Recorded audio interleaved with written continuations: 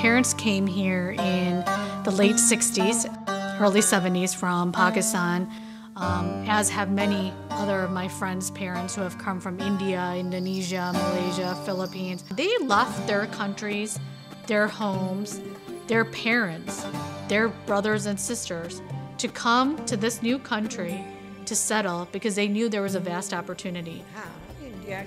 We lived in India like joint family.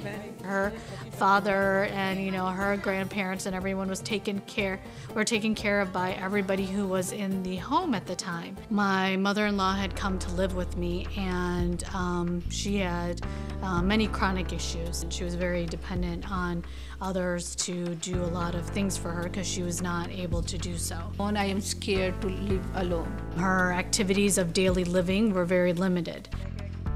Yeah, I have a history to falling down, so I fall in Pakistan so many times. So my mother-in-law fell at midnight on Valentine's Day, and me and my husband were home. We were able to get an ambulance, get her, to Henry Ford, and she had her recovery and everything. But if we were not home, and let's say she had no one, what would have, happened?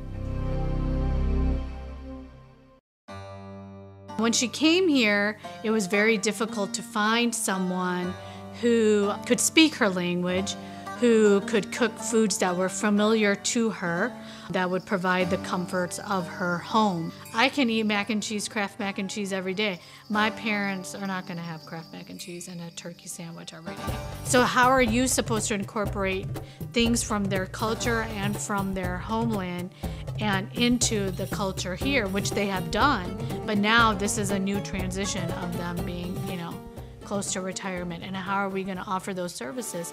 Because the kids are busy, they have their kids, and having this type of community involvement, which Apna Ghar is, she is being looked after properly.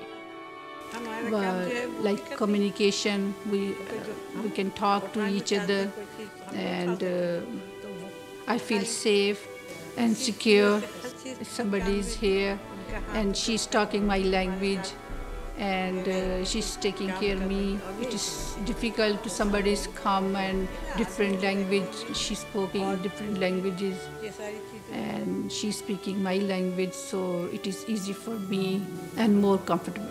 If you have somebody who can come into the home, not only do you have peace of mind that your parents are safe and secure, but you also have the less added stress of having to multitask. You have now one task that's, taken care of. So once you come home, you're stress-free and you're able to spend that time with your loved one. And that's all that matters.